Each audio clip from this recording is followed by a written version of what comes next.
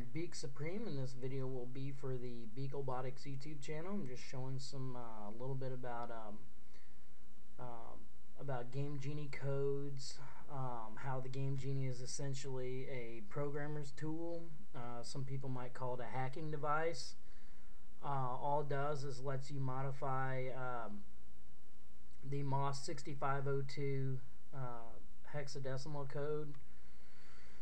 But on the Nintendo system, which is a Rico 2A03, just a modified version of the MOS 6502. Once again, I'm not using Microsoft Windows. Bring up my emulator, and I've been messing with Game Genie code since 1994, so that's a good 18 years. What we're going to do is we're going to bring up our ROM, and we're going to bring up Super Mario Brothers 3 because I figured out it's open up the ROM, you dum-dum. It's not in the code. Now, you can start as, I believe, Frog Mario, but I wanted to start as Tanooki Mario, and the code is not.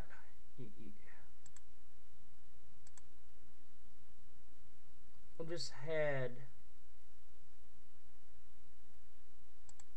You know what? Screw that. I'll go to a different one. I just had that running. I scaled it full screen, or not full screen, but a larger beast nest. Now the code for to start as Tanooki Mario was not in the code book 20 years ago, back in 1991 or 1992. Okay, but in the code book they tell you the basics of how to modify codes. So what I'm going to do is just prove a code works. And if you look at the code book, I'm just going to show Game Genie codes real quick. Okay.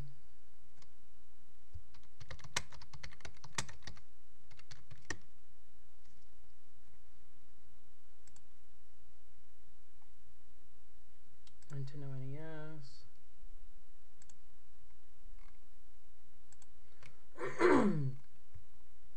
Now, start game is Tanooki Mario. I had found that out recently. What I noticed is start as Frog Mario. Well, let's see if these codes are the same. Frog Mario is actually in the official Game Genie code book is OUKXGLIE, but you see in the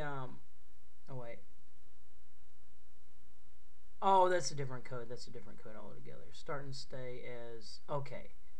These codes are the same. Yes, OUKXGLIE.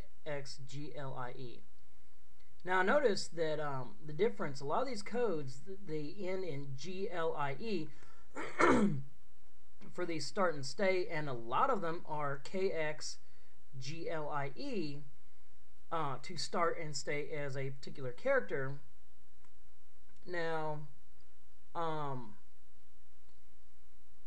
what I noticed, the only difference between starting and staying as Raccoon Mario and Frog Mario is the first two characters there, which denotes a difference.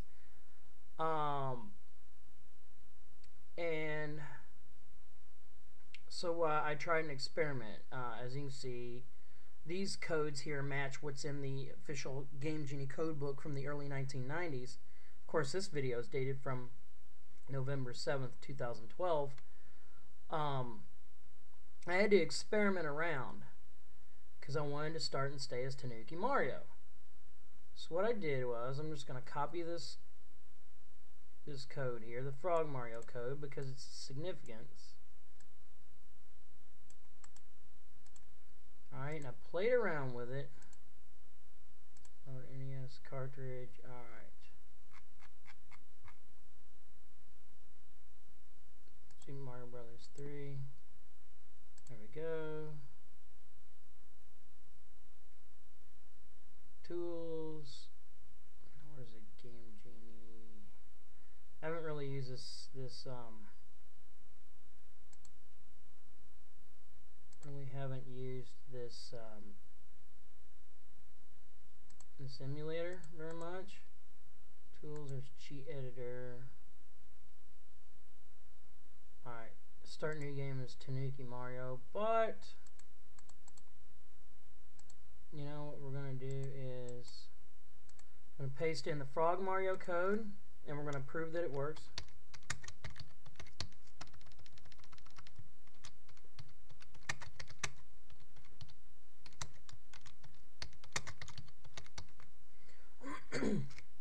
Okay, and we're going to use just this code right here.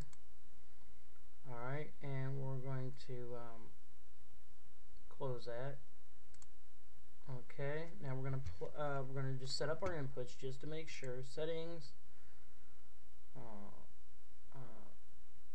controller port 1, gamepad, and settings, config, input.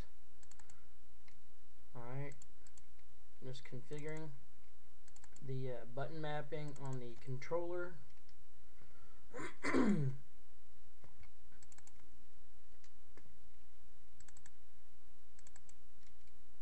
Now I'm not going to use any turbo. I'm going to close that. We're going to place it Mario Brothers 3. Beak padding is really good. Beak a padding and love Beaky child like I should. Yes, Beak. You don't even know about his beak, so I'm going to hear it. Here we go. Start and stay as Frog Mario.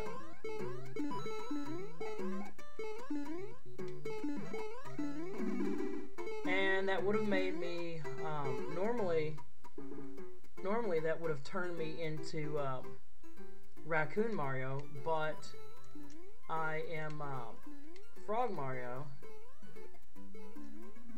and I'm staying that way. That would have not made me Frog Mario anymore. So I know the code works. Alright. Alright.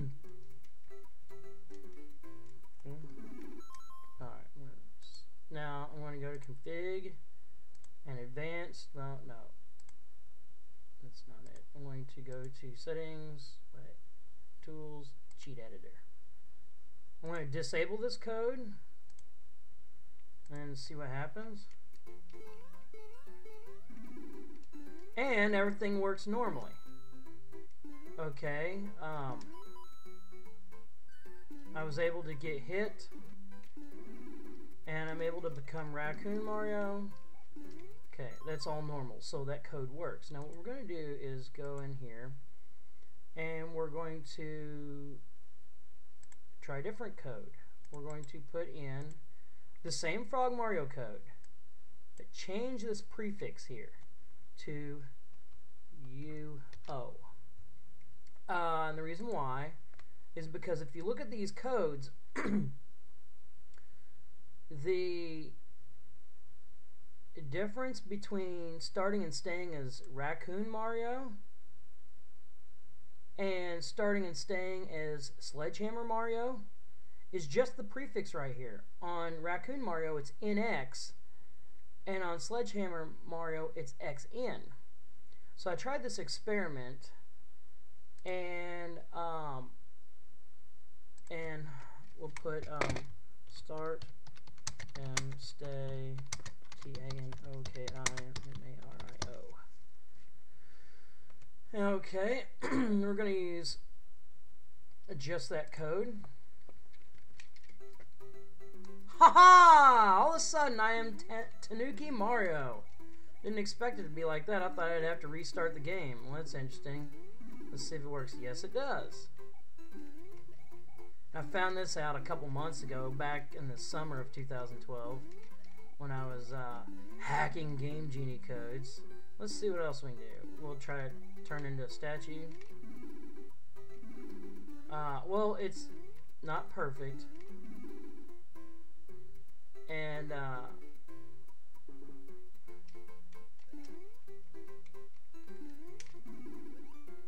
well, so you don't really get statue powers or abilities. Really, it seems to just be the changing of a sprite or something. You can fly, so you still are, you know, in a way, you're like Tanooki Mario. And then it does that poof of a cloud and the sound effect whenever you try to turn into, you know, normally when, see, the sound and the cloud poof are the same right there as when you're normally Tanooki Mario in the game. But in this, it's not actually letting you change into a statue like it normally would if you really were Tanooki Mario. And,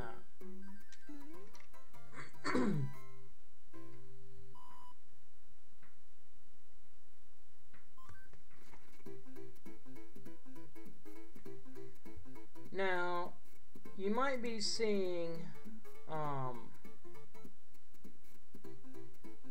reset.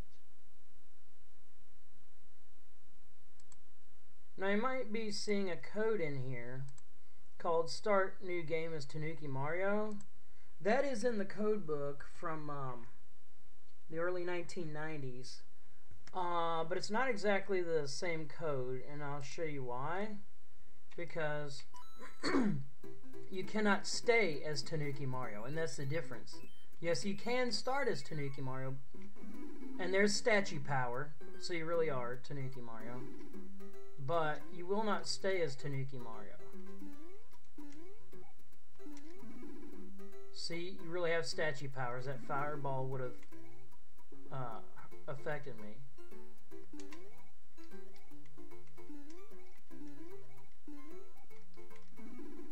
See, this Koopa Troopa would have affected me if I wasn't a statue. See, now I'm not, I couldn't stay as Tanooki Mario. So there's a difference. Now I'm Raccoon Mario.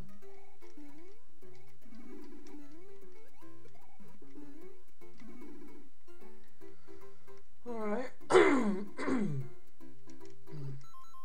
Oh yes. Now I saw some other codes on here. Somebody else modified some codes.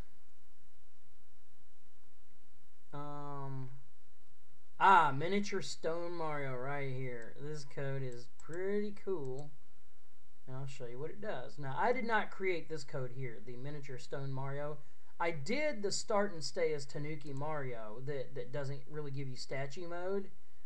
We're going to unload that code there. We're going to clear. We're going to put in this code here.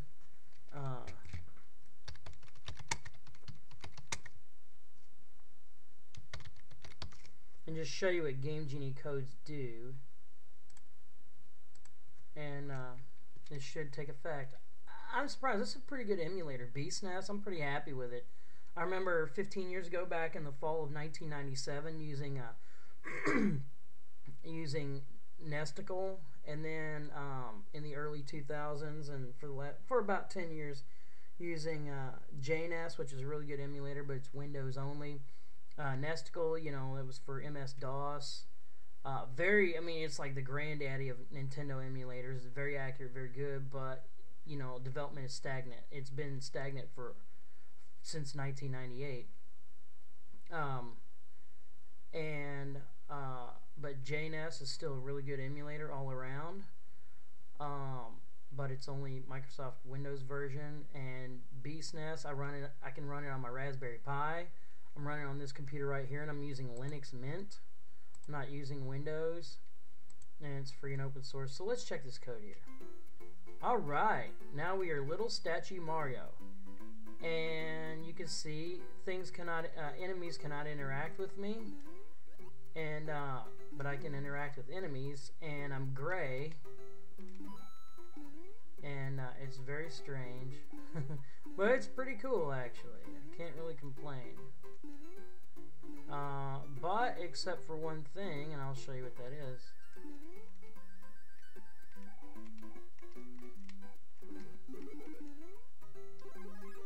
You cannot power up. You are permanently little, but the benefit is you can't die from enemies. They just ignore you. And not just that.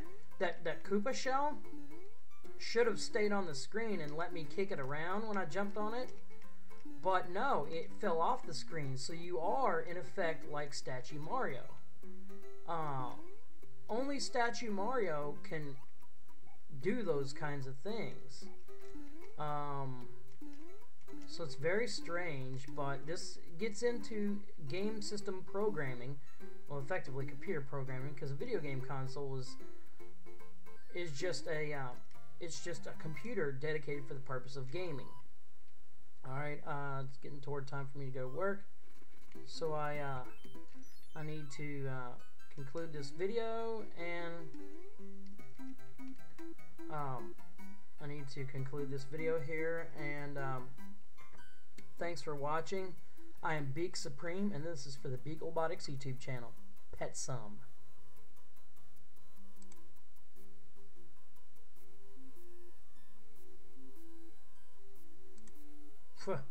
It'd help if I finish recording.